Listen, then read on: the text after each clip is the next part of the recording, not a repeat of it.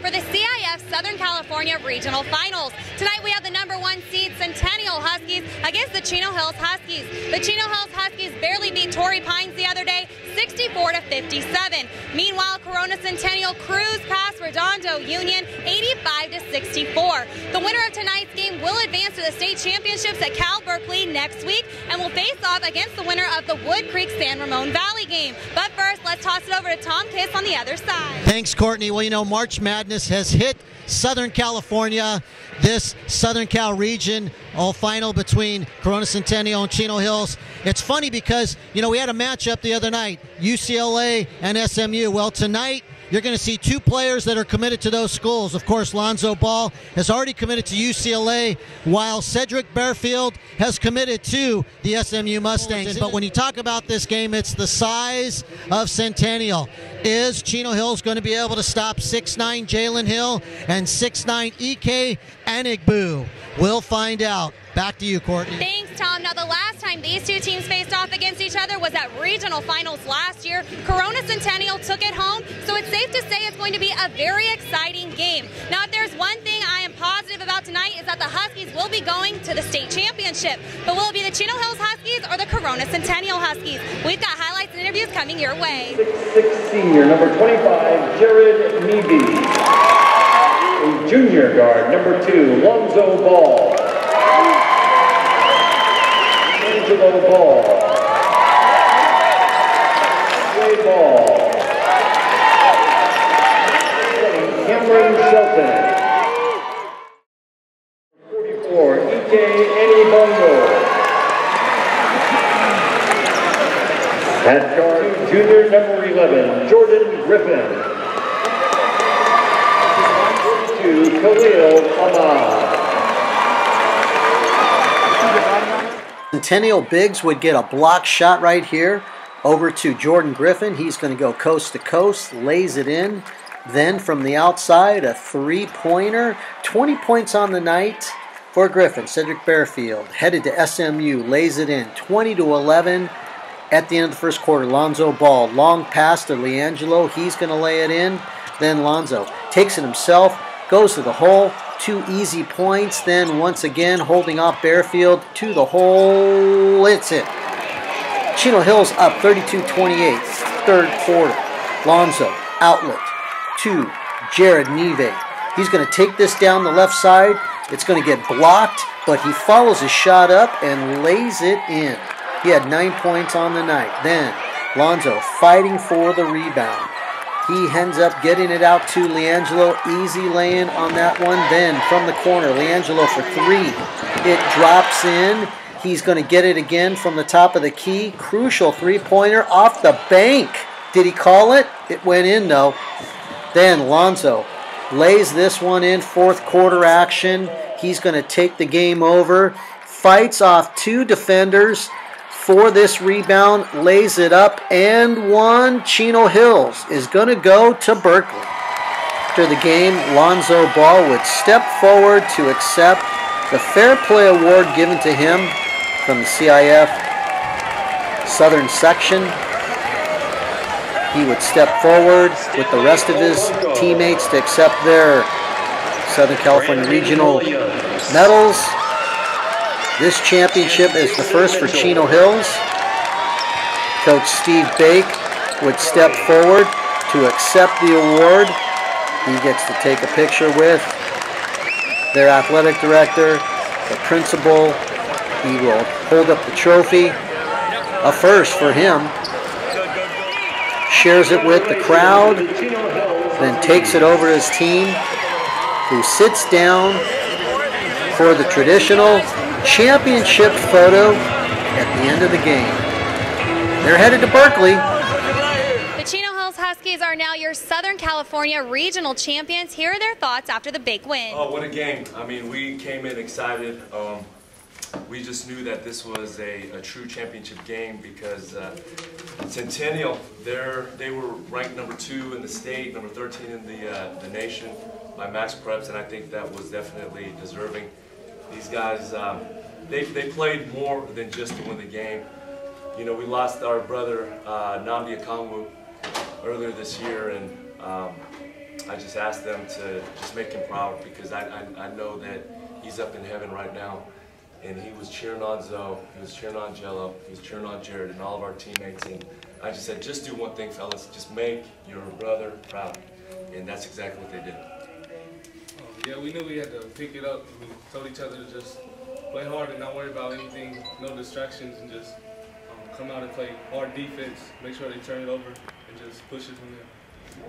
Numbers 26-15, 8-5-3. Was there something where you consciously said, all right, championship game, I need to have my best effort today? Most definitely. Last year, came in here, we lost. So now I was losing feels, and I didn't like that feeling. I didn't want to experience it again, so I just came out here, gave my all, and I was back to win. What was with the slow start? So you guys kind of got off to a slow start, and then once you hit the second quarter, everything seemed okay. Actually, all playoffs we've been starting off slow, so it was nothing new. And we just knew we had to regroup and just lock up, started with defense, and that's how we won. Pretty amazing year. Some good and some bad. How do you look upon it here? I think it definitely benefited us, made us stronger, brought us closer together. All the ups and downs, just got to stay focused and stay together, and that's what we did. And now we're going to work.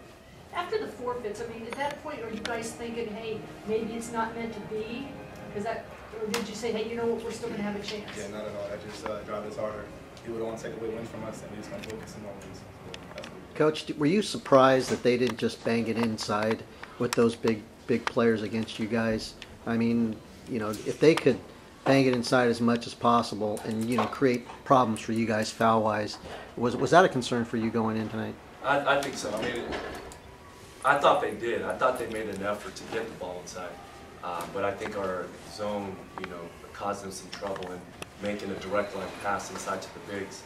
And when you got a player like Zoe, who's going to contest, a 6'10" guy shot, it's not always easy for them. So we've seen that. We felt like we should have beat Oak Hill this past season at the Bass Pros Tournament Champions. I was concerned going into the game, who's going to stop their 6'10", their 6'11", 6'7", and that was the moment where I was like, oh my God, this is how special Zoe is.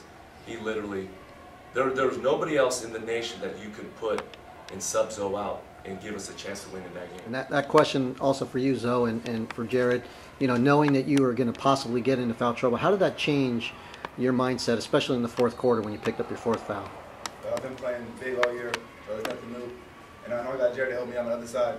So between us two, we just hold down the middle.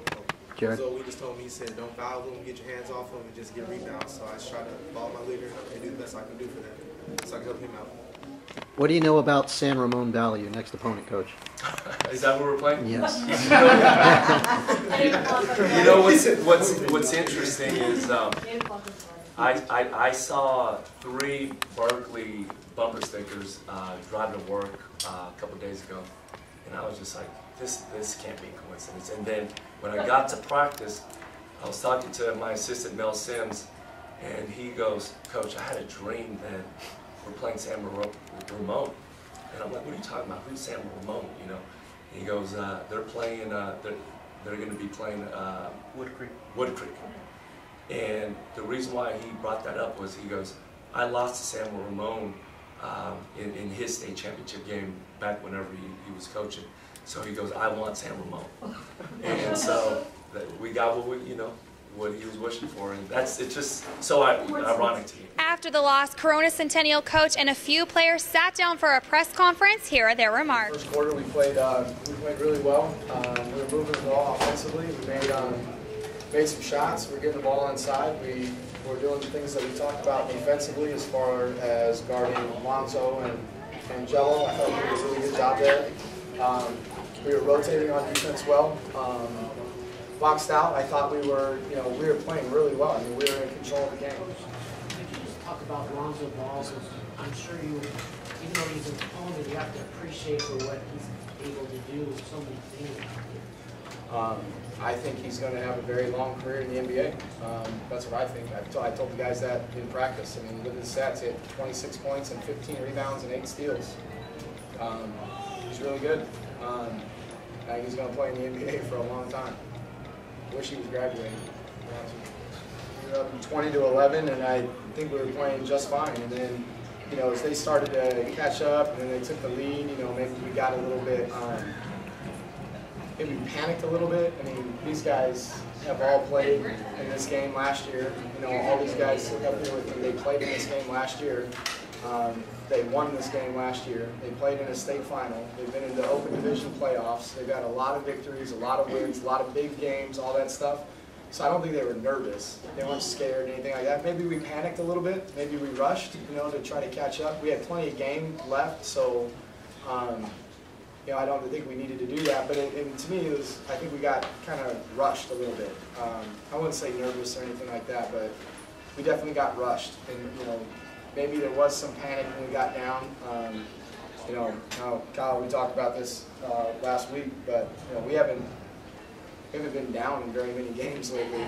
You know, so it's been a couple weeks since we've had to deal with that. Maybe we panicked and rushed. The final score of tonight's game was 62-51. The Chino Hills Huskies are now your Southern California regional champions. They do advance to the state championship next Friday night, 8 p.m. at Cal Berkeley, and will be taking on San Ramon Valley. A very exciting time for the city of Chino Hills and the Huskies. Tom, what are your thoughts on tonight's game? Well, you know, coming into this game, Courtney, I really thought Chino Hills was going to be challenged. They lost to Corona Centennial last year. They were the #1 team. They were in the Open Division.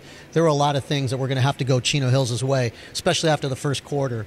I didn't think that was going to happen. But, you know, when you got a guy like Lonzo Ball on your team, he just makes so many things happen. The coaches talked about it. You know, even the other players talked about it. When you've got something like that that's special, you can see what happens. And, you know, this is going to mark the end of our coverage for football, basketball, and the season. And, you know, I just want to thank all the fans. I want to thank everyone down at the Tribune, Fred Robledo, Aram Talesian, Steve Ramirez, all the people at the Bulletin, Clay Fowler, Michelle Gardner, Louis Brewster. It has been a fantastic season. It's hard to believe that we started this back at the end of August, and here it is in March, and the season's over. So thanks, everybody, for what you've done for us, watching the videos, and everything that you do. Off of that note, thank you everyone from the Long Beach State Pyramid. I'm Courtney Pons for the Tribune Sports.